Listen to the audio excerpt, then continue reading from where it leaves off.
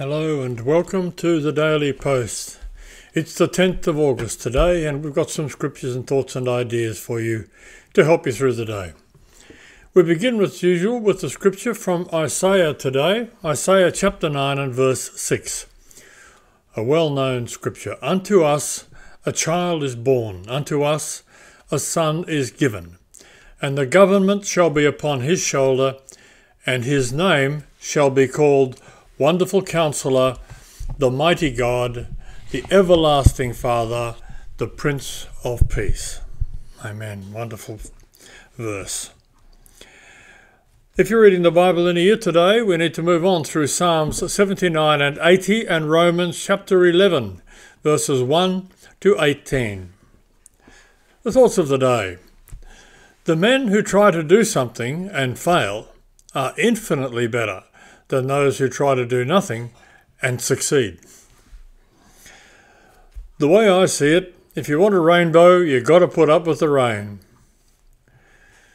People travel to wonder at the height of mountains, at the huge waves of the sea, at the long courses of river, at the vast compass of the ocean, at the circular motion of the stars, and they pass by themselves without wondering.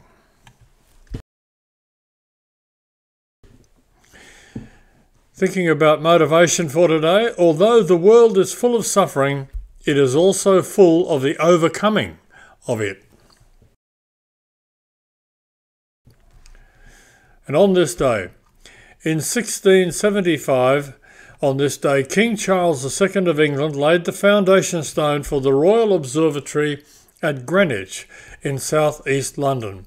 And of course, that's where we get Greenwich Mean Time from, which is the central measure of time. In 1889 on this day, Englishman Dan Rylands of Hope Glassworks in Barnsley, Yorkshire, patented the screw-top bottle. In 1897 on this day, German chemist Felix Hoffmann first synthesized acetylsalicylic acid, which would later be patented by his company Bayer under the name aspirin. It's interesting to know that the same acid is also part of deep heat. In 1932, the Lego Group was founded in Billund in Denmark by Ole Kirk Christensen.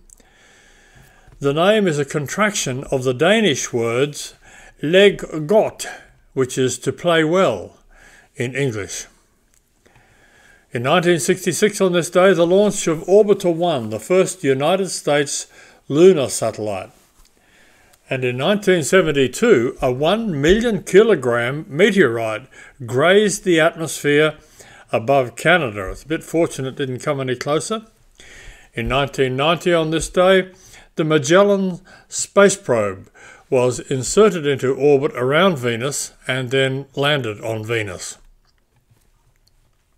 In 2017, on this day, a 100-year-old fruitcake made by Huntley and Palmer's was deemed, quote, almost eatable, unquote, after being discovered in a hut used by Captain Scott's expedition to Antarctica.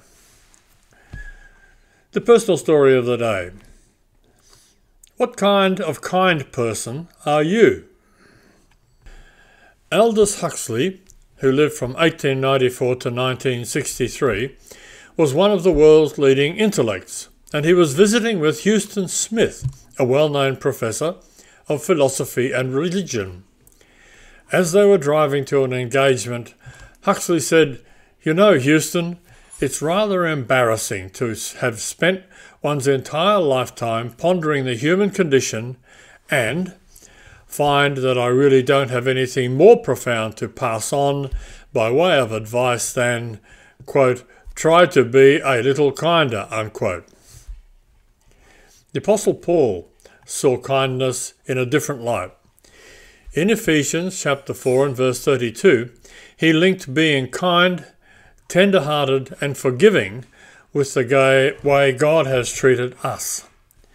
In Titus chapter 3 and verse 4, he said that it was, quote, the kindness and the love of God, unquote, that provided eternal salvation. In a world where callous thoughtlessness and selfish indifference are all too common, kindness can make our lives fruitful when motivated by Christ-like love. When our walk harmonises with our words of witness, it will make a compelling impact on others by pointing them to the kind of love that God has for them in Jesus Christ. If Huxley had learned what Paul had learned, he would have seen that trying to be a little kinder is one of the most profound truths of all. What motivates us to try? There's no better reason than the love of God as shown to us by Christ's sacrifice and love. The devotional thoughts of the day. The first, the pleasure of leisure. The scripture is from Ecclesiastes chapter 2 and verse 10, with references from Ecclesiastes chapter 2 verses 1 to 10. And whatsoever mine eyes desired, I kept not from them, I withheld not my heart from any joy. Estimates of Bill Gates' worth range from $130 billion upwards. His house is about 1.5 acres of total living space, about 6,000 square metres of living space. And he continues to work feverishly to improve his business. Microsoft recently dedicated $19.3 billion alone for research and development. Who can imagine being so wealthy, let alone the prospect of getting richer? If we were to compare any of our lives to Bill Gates' life, we probably wouldn't expect to find much in common. And that can be our reaction when we read today's verses as well. It's easy to imagine the life of a king as some distant, fantastic dreamland that bears no resemblance to our own. But a closer look at this passage reveals a striking similarity to the life of a typical, everyday person, just carried out to an extreme degree.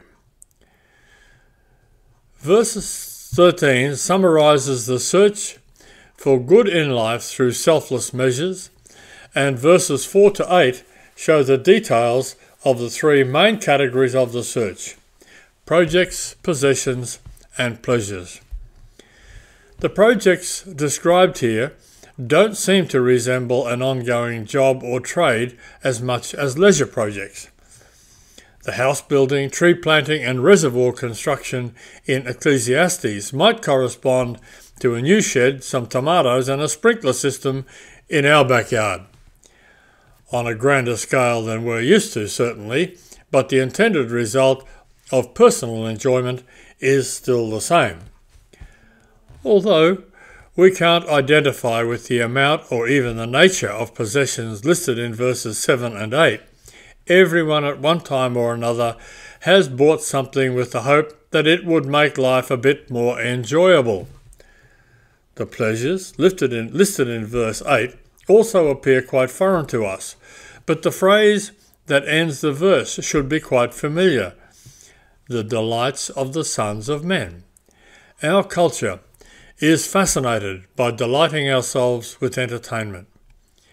If you ever take in a television show, a movie, a sporting event or a concert, if you enjoy anything from an ice cream cone to a nice hot bath, you've experienced the heart of this passage. The question is, does any of it bring real contentment? Can you say, as verse 9 does, that your wisdom has stayed with you through it all? It's far too easy to use up our leisure time without thinking seriously about what we're doing. Amen. Praise the Lord. The second thought, keeping them safer. The scripture from Proverbs 22 verse 6. Train up a child in the way he should go, and when he is old he will not depart from it. All of us want to keep our children safe from things that will harm them. We teach them never to talk to strangers, never to take lollies from anyone they don't know, and it's for their protection.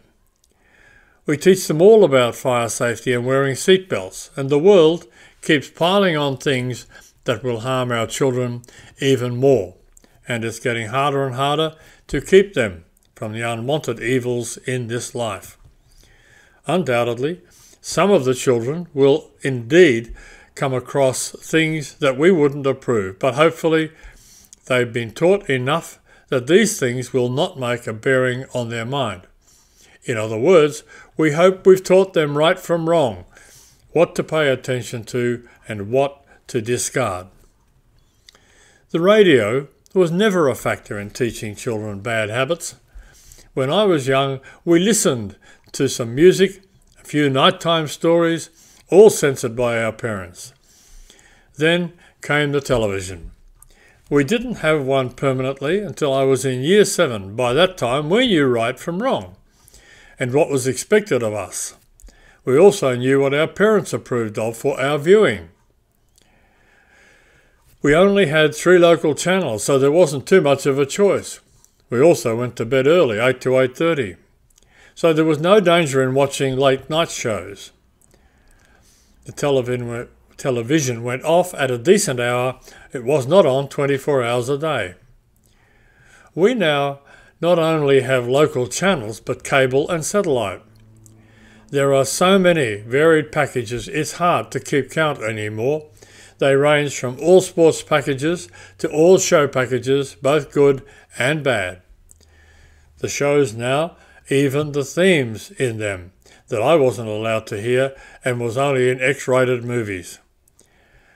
So it's not easy for a parent to just let a child watch television anymore. One has to be very careful in picking out a program.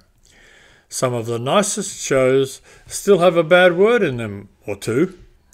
There's no getting around entertainment. Then there comes this thing we call a computer. It's all equipped to play music, even to watch movies, and the internet on which you interact with other people. There are all kinds of sites, from the best to the worst, from the clean to the nasty.